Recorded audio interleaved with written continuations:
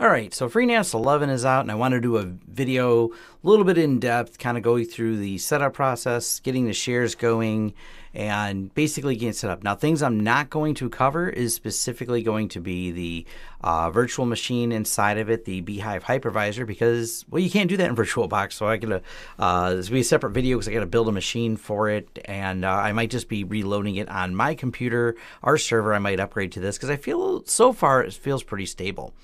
I'm going to go over the settings real quick, though, of what I built here. So one network adapter. And for storage, I created just a bunch of virtual disks.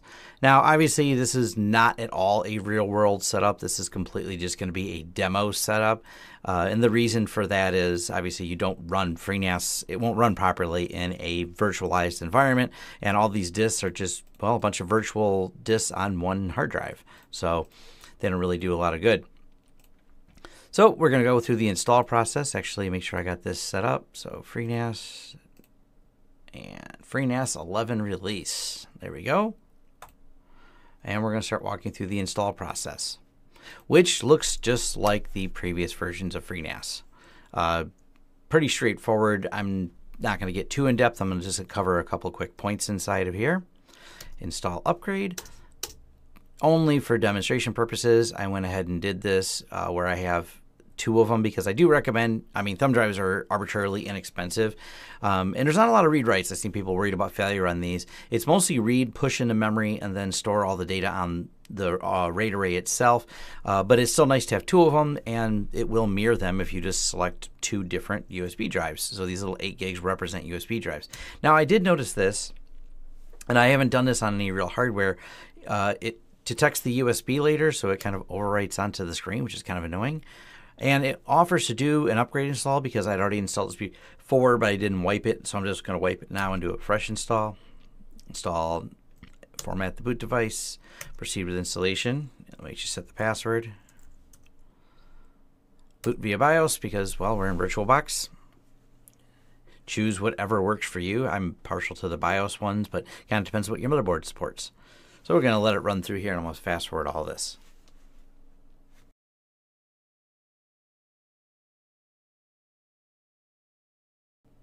All right, and it's all set. It reboots, and we boot up into FreeNAS. Shut down. All right, so we have FreeNAS installed, but I canceled the wizard because, well, I don't care much for the wizard. I like to set everything manually, but there are a couple little housekeeping things I do. So we're going to go over here to the advanced, and I turn on a couple things, which is the auto tune, which auto tune allows the system to put in some extra parameters that fall under tunables.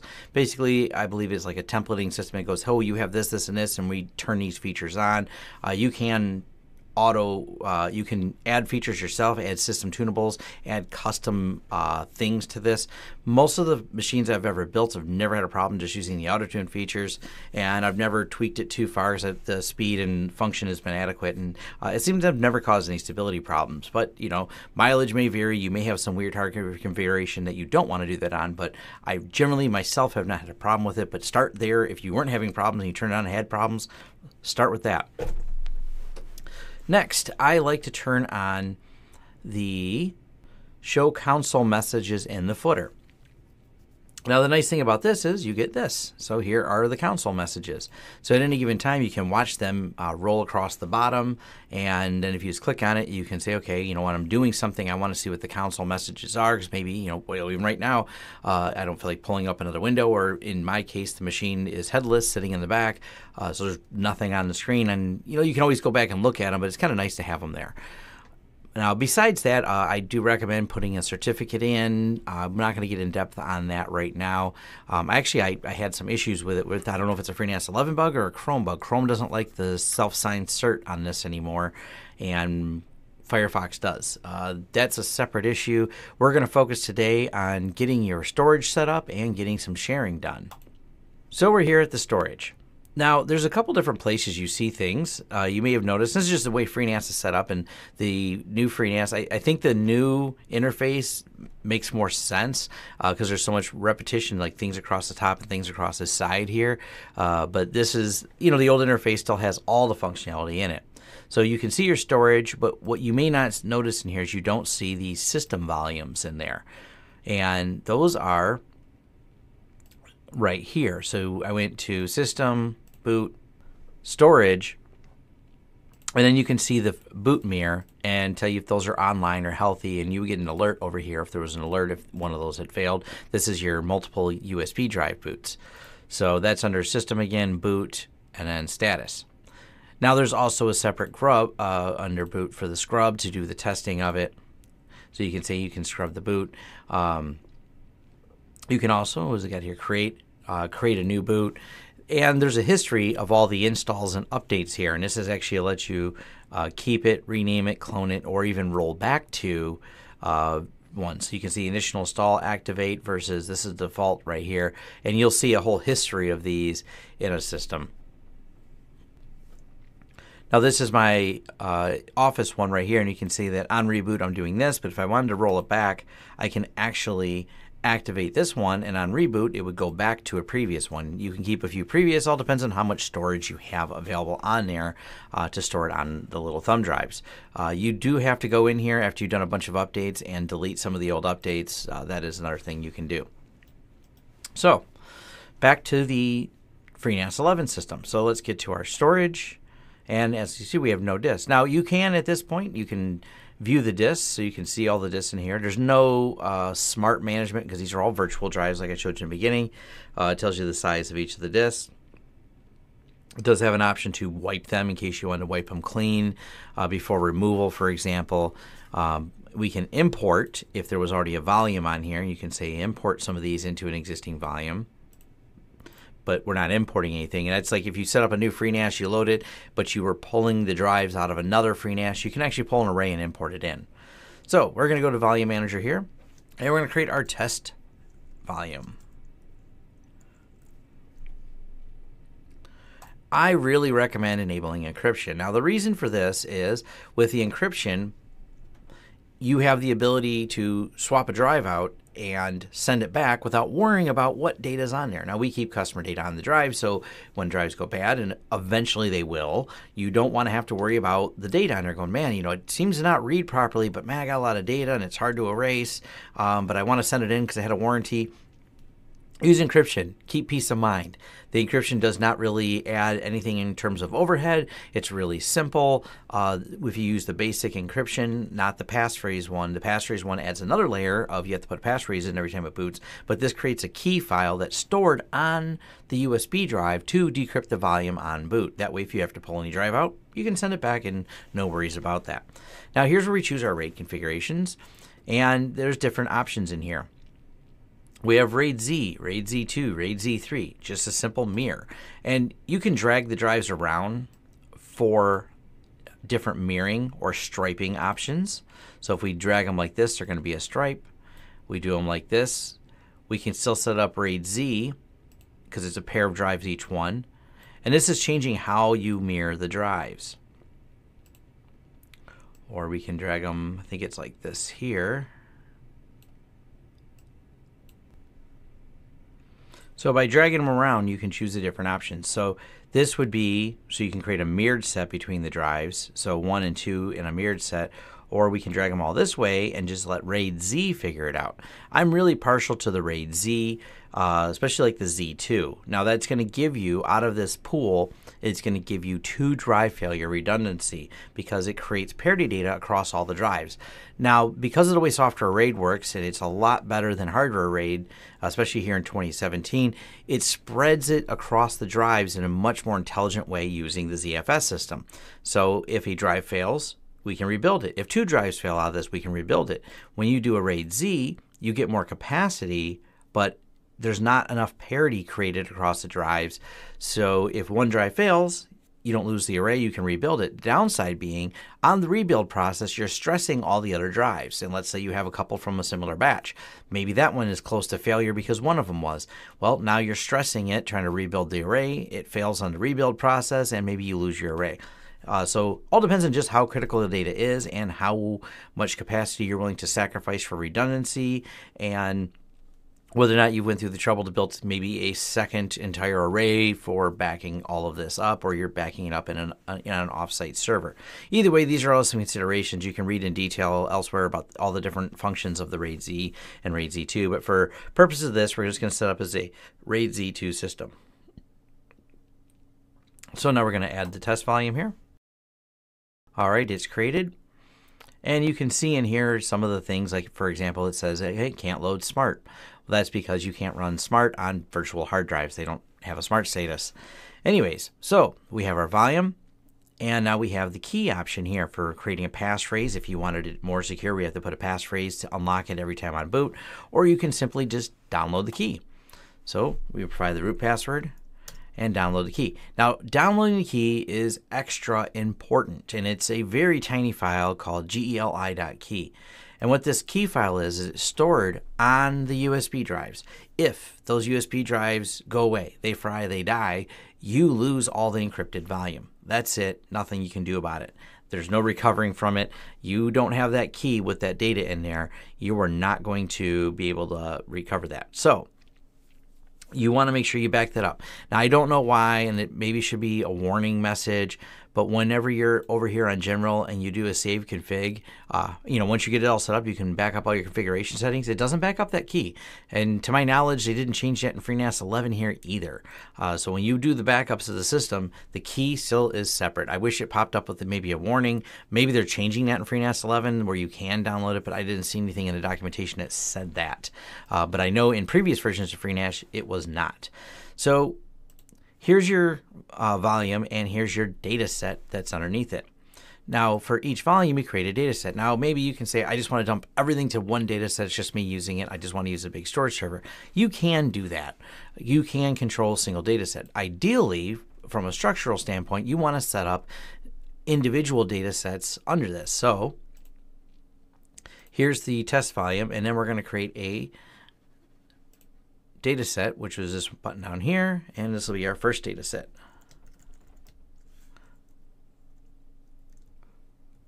All right, we're going to go ahead and make this a Windows compatible share, and we're going to add the data set. We're going to add another one. Now, you can make data sets that are subsets of other data sets, but for this, we're just going to create another one, second data set.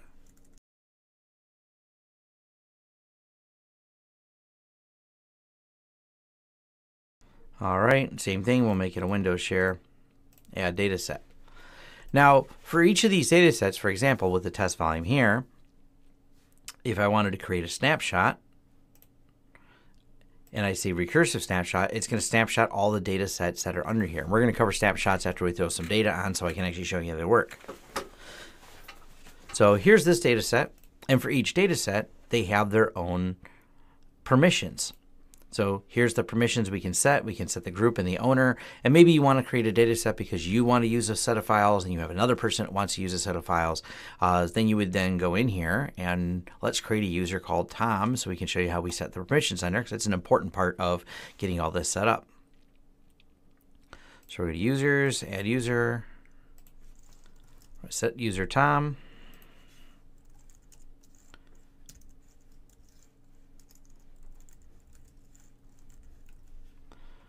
All right, and hit OK. Pretty straightforward. Now we have a user, Tom, who we can assign permissions to. So we go back over to storage, and we're going to give there. As a matter of fact, let's just create a whole separate one again and call it Tom's data set. So Tom's data goes here. Tom's data. It's going to be a Windows share, so we'll do this. Then we're going to go to permissions. Who's the owner? We're going to say Tom. The users show up at the top. These are some of the built-in accounts. I like the fact that it adds the users at the top, makes it a little bit easier. So we're going to go ahead and change the owner to Tom. So Tom gets to own this data in here. All right, now this allowed us to create a data set called Tom, but there's still not any actual sharing occurring here. A couple things we need for that. We need a share first. So we're going to create a Windows share, add Windows share, path, mount, test volume, Tom's data.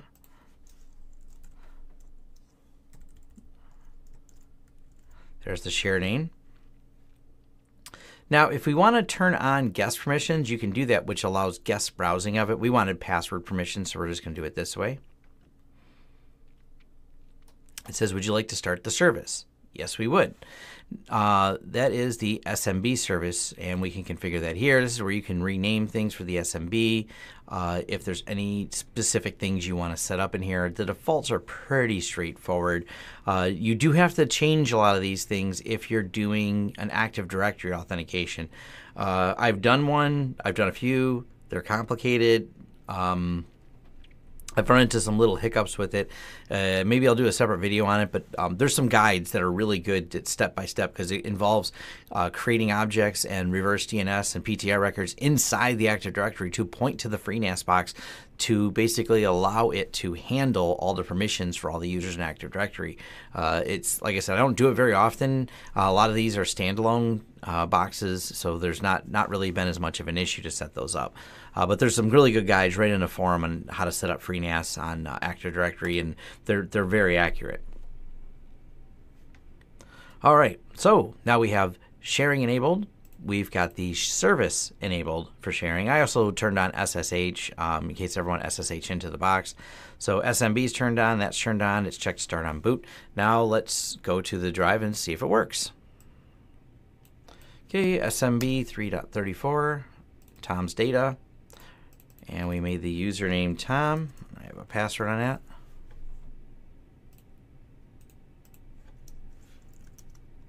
And Tom has access to it. So there we go. There's test, another test. And as simple as that, I have a password protected folder that I have access to. So how does it look in Windows? Let's cover that real quick. Here it is in Windows, so we can go here, and I typed in // and it's .34. Whoops, typed in 4. So // 192.168.3.34. We go here, put in the password, and here we go. Another test, and you can see that it works perfectly fine. Now, when it comes to security, this is where, without Active Directory, you don't get to pull. If you had an Active Directory, which there isn't on this machine, when you're trying to edit permissions or create other users, there's no interactivity for that. But you can kind of get the idea. That's how it works. Now, you can also, in FreeNAS, let me shut this down now.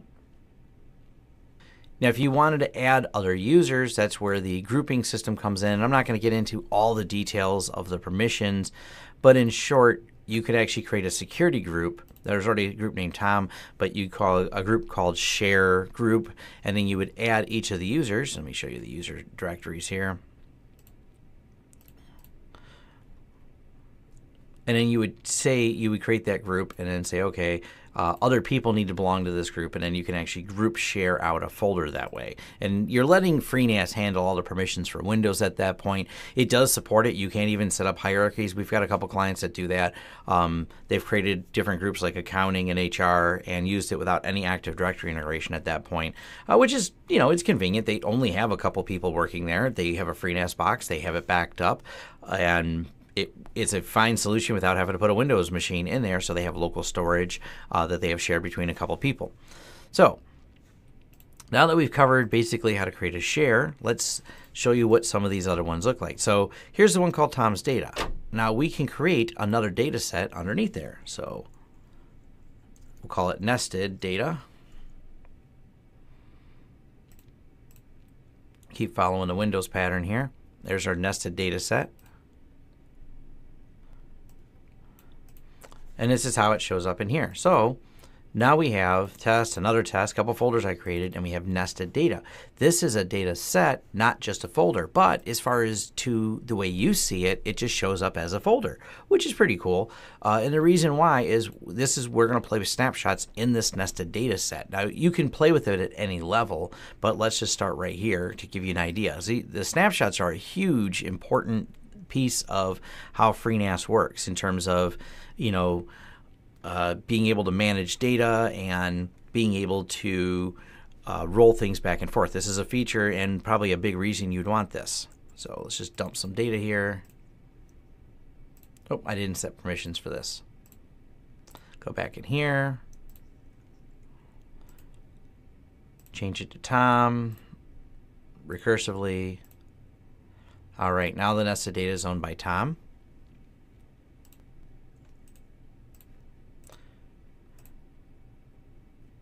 And I pasted some files in here. So let's paste some other randomness in here that I have. All right, so we have a few files in here. And what we're going to do is go to this, and we're going to create a snapshot of this nested data. So create a snapshot. It doesn't need to be recursive because there's nothing else underneath it. So manually create the snapshot. So then we can take a look. Here's our snapshot that we have. No used data, but it refers to 115 megs of data that I have in there. So let's go in and delete the data.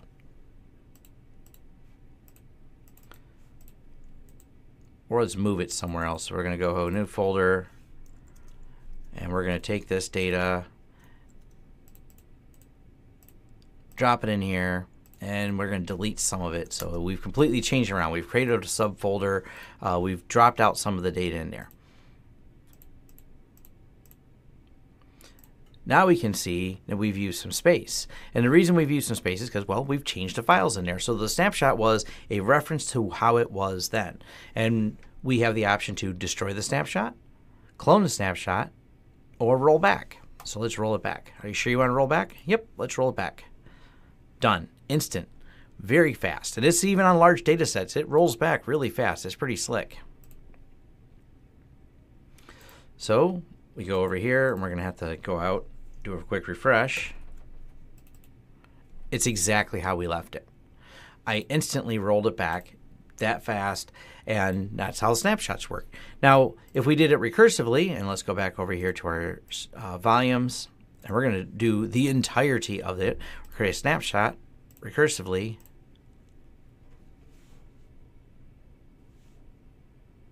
Oh, we already have one, so let's go ahead, and it gave me an error because I have this one here. Let's go ahead and delete this snapshot because we're trying to recursively create a snapshot that we already have in here.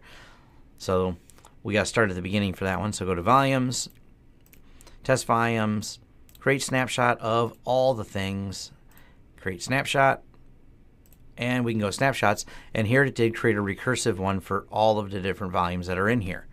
So this now is a state of each one of these, and you can see how much data was used. And as you move forward, all the data is only stored in here based on the changes it takes. This is what makes Snapshot really efficient. Maybe there's not a lot of changes, or only some changes. And this is what saves some people from things like CryptoLocker, because if you get CryptoLockered and you're using ZFS and you have like a daily snapshot, you're like, oh no, I got CryptoLockered. I can just go back to tomorrow's snapshot. Let me go ahead and destroy this. And the way you do that is you set up periodic snapshot tests. So we can actually set it up for the entirety of the volume, so everything gets snapshotted, or we can say just one of them gets snapshotted. And if we do this one here, we say recursive. How long should it last? 1 week, 2 weeks. We're going to keep 1 week of snapshots. When should it occur? What should the interval be? Daily. By default, you can do one every, what was it set at, like 1 hour? But you can change these to every 5 minutes. So you can literally keep these incremental snapshots ongoing constantly, which is really awesome. This is a really nice feature. And then you say begin time and end time. Only run snapshots during business hours, for example, because, well, that's the only time you're creating data. Or you can say 1 time a day, and it's going to start at 9. Make sure it's over by then, including Saturday, and it'll create these snapshots.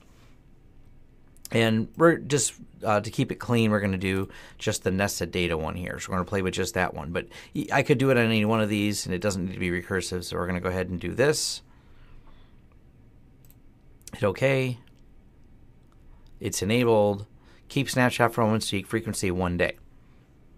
So then when we go over here to snapshots, it's going to take a minute, but it'll eventually start creating the snapshots, and it'll have a snapshot in there. So pretty slick the way it works. Let's play with a little bit more advanced features on the snapshots themselves, though. So we're going to go ahead and delete this so we only have the snapshots we want in here. Go to volumes, go to nested data.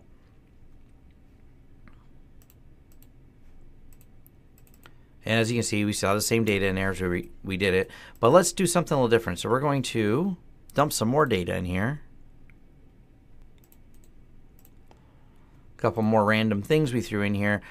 And then we are going to, let's say, delete this. Well, move into a new folder again.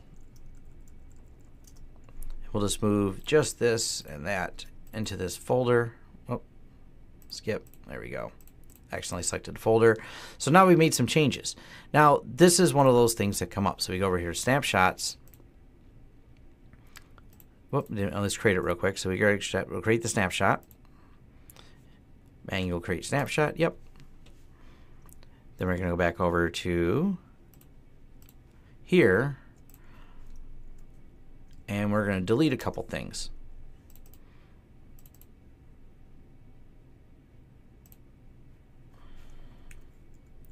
We'll just change this one to a different name. So we've done the changes, and let's say you have a user who created a bunch of data. So you don't just want to restore it. You're like, oh, I need to restore the data, but that someone else already created a bunch of data in there. This is where snapshots have another feature that's really cool. We can clone the snapshot. So we can say, bring me back to the time here. So we'll clone snapshot.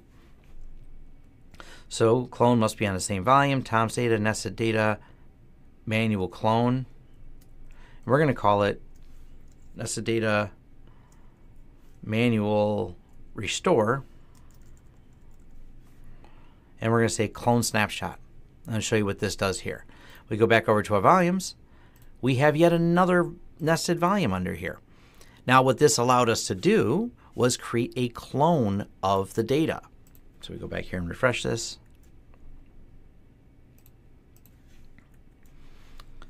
So here's a clone of it. So then I can go through, find these files I wanted, put them back where they belong over here. And then when you're done, you can just destroy the clone. And okay, I'm done with this. I copied the files I wanted. I put them back. I've solved the problem, from the users that created the issue. And then we can just go ahead and destroy the data set. And now, with very simple, without having to do a bunch of restore features,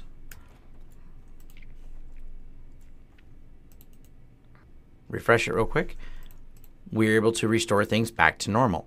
So this is one of the advantages of snapshots. You can take these snapshots, and when you have a folder, and you can create maybe a really high value folder where there's a lot of activity that this might occur in, this is a really simple way to do it. So you just go here, you set it up to be manually snapshotting, especially if you have a folder where a lot of people are constantly creating a lot of data, and if you have 5 users using a pool of data in there, but one user screws a bunch of stuff up and needs to go back to earlier, but the other users don't, that's where you can just restore a clone of the system, copy just that person's files back to where they want without disturbing the other users, and then destroy that snapshot. And this is just, to me, just a beautiful feature of the entirety of the FreeNAS system, being able to do this. Now I'm going to show you our production system real quick. Here's what it looks like as we're adding data in our production system to, for example, for SyncThing. I have this set up to do daily snapshots and keeps them, I think I got a weekly snapshot. Yeah, weekly snapshot on here.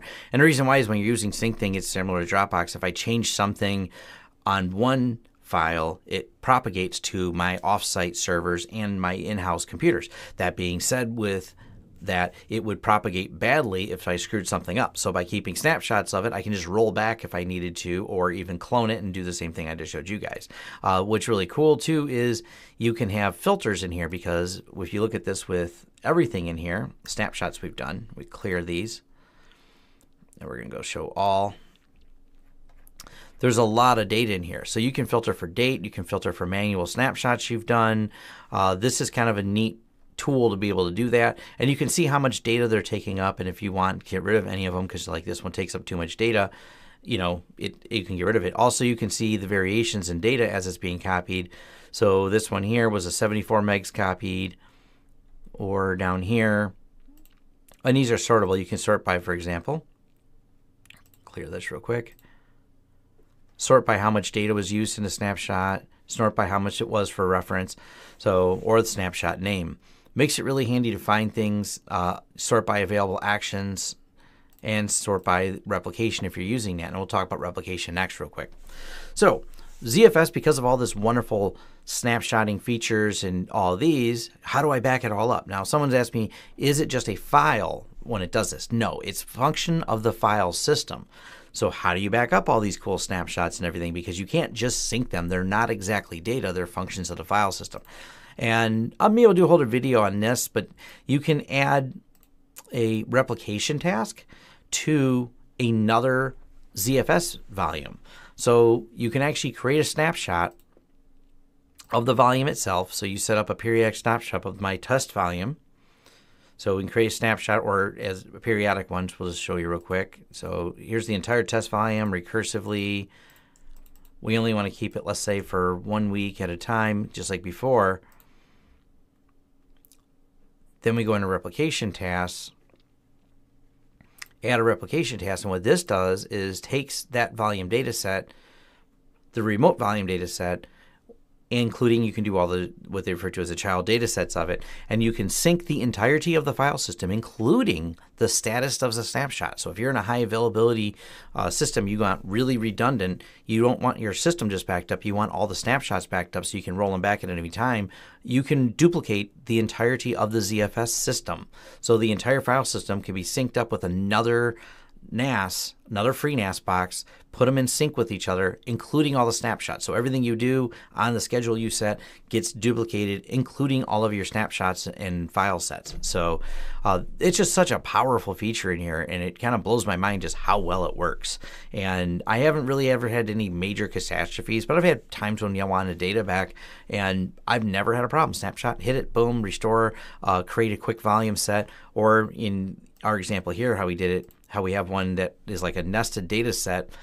You can create another nested data set under this data set and copy the files you wanted without disrupting the intact data. Like I said, for example, when you wanted to someone overwrite one thing. So pretty impressive how that works.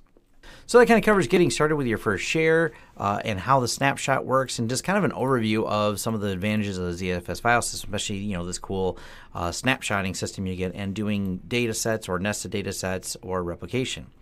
Now, I know a lot of you probably want to know about all the plugins available for FreeNAS, or some of the how the jail system works. I may do some separate videos on that. I'm not the most clear on how they're being handled in here. Now, the jails is a function of FreeBSD. It basically is similar to Docker. It's not like a full-blown hypervisor, but it creates essentially a jailed version so you can run something within it. We're using this a little bit, but now that they've integrated the whole Beehive VM, which is an entire hypervisor, which is you can virtualize the whole operating system and run other operating systems within it, I'm not sure if they're going to be doing away with the jails. Now, the concept was they would have these plugins and they would run inside of jails, and everything is sandboxed, so to speak. But I don't think there's enough development for it. I know that they tried bringing Docker in for the version 10, the Corral version of FreeNAS. I don't know if they're going to eliminate this or where these are on the path, really. But I may do some separate videos on the plugins. I'm definitely going to do a separate one of VM, but I have to build an entire machine for that. Now, let's talk about a little bit of the functions of FreeNAS and how it works, especially the memory. This causes some confusion for people. You can see I've got 8 gigs allocated, but I'm not quite using all the 8 gigs. And what's going on here is FreeNAS will use all the memory that you give to it. So we're going to go jump over to my production machine again so I can show you a few things. So this machine has 12 gigs of RAM. FreeNAS will use pretty much all the memory you can give it. So if I were to put 64 gigs in this machine, even though it doesn't have that big of a storage array, it will fill the memory up with caching information. So especially the read caches, this is what brings people to the controversial thing about ACC memory going. There's a lot of the file system data held in memory. What if the memory gets corrupted? That is a risk. I still have not ever had a problem not using ECC. Do it at your own risk. ECC is a error correction type memory, and some people go, you have to have it. FreeNAS does CRC checking before each of these writes gets committed, so I feel secure that even if the memory were to somehow have a bit flipped that didn't crash the OS, it magically was able to flip something in memory that didn't cause any other things to function, that the CRC system would fix it before it ever wrote to the file system corrupted. But all comes down to what level of risk are you willing to take with anything. So that's kind of my summary on the memory. What's the level of risk you're willing to take? What's the percentage of it happening? I see less than a 1% chance of that happening, so I don't go with ECC. Back to the memory itself, you will see it utilizing as much memory as it can. So if there's a lot of files, there's a lot of reading, writing back and forth, it's going to utilize the memory to put it all into RAM, the entirety of the ZFS, all the different write commits and everything like that, to make it more efficient. So if you memory starve one, you get low performance, but there's kind of a diminishing return. It will use it, but you can't say, I can't go from 32 gigs to 64 gigs and say it's going to double the performance, right? No, not really. There is a point of return, and roughly they're saying 1 gig per terabyte of storage, but beyond that, you know, it's not really that big of a deal. I do have, like I said, here's the plugins, and more specifically the jails. I only have one thing running in the jail, and you can see 3.4 is my FreeNAS box, and 3.240 is my clone deploy. One of the interesting things about the jails is they are separate and they get separate IP addresses. Maybe they said I'll do another video specifically on that. So, but you can see in reporting the partition, target, you get ZFS data on here, arc size, which is some of the, this is for the caches. Let's see if we zoom out a little bit. You can see where there were changes made based on data being pulled back and forth when we were dumping massive amounts of data. System processes, depending on what you're using this for, we're only running clone deploy and just clone deploy and ZFS FreeNAS itself on here. So the CPU usage is super low on this. Our system is a AMD A6. Not had any problems with it. It's nothing really beefy. The heaviest intense thing running, and even the load average being high in it, is because of the volume of data that we actually back up and synchronize on here. So we have all of our business data on here and all the server data on here all encrypted, and then we synchronize it offsite with another server. So doing that, and we do it on a every 15-minute basis. It looks for any new changes and synchronizes them offsite for database changes. So it does keep the system at a slightly higher load, but it's really not, it's not enough that it's causing any delays or anything like that. And that is what you'll run into. If you do short memory on here, you can run into corruption problems. And if you try to run it with, I don't even know if it will run anymore with FreeNAS 11 with less than 8 gigs, but one of the concerns you are going to have is it will cause a lot of issues. If the system wait time is because it's swapping between basically a swap file and trying to keep things in memory, you have what they call I/O wait times. The I/O is constantly waiting on the memory to feed it, and you will end up with possible corruption because it's just this constant wait, and the system's going to be very, very slow when that's happening. So, but that was the overview of getting FreeNAS 11 set up and getting your first share set up on there. That was really the bigger goal here, and kind of giving an idea of the ZFS file system and how it works along with the snapshot ability of the file system. Like I said, that's huge, great feature of it, being able to do the snapshots. And I'll probably do some more videos coming along. I said I'm going to build a specific, I have parts laying around on the other room, so I can build one just so I can test the VM and the hypervisors. I want to get into playing with that because I really like the idea of building that and having all those snapshot abilities on there. Built into FreeNAS. So I think that's pretty cool. So if you like the content in here, like and subscribe. Hopefully I got it all right here on FreeNAS and FreeNAS 11. I may have missed a couple things, but I'll be doing some more videos and more follow-ups on FreeNAS 11. Thanks for watching. Appreciate it.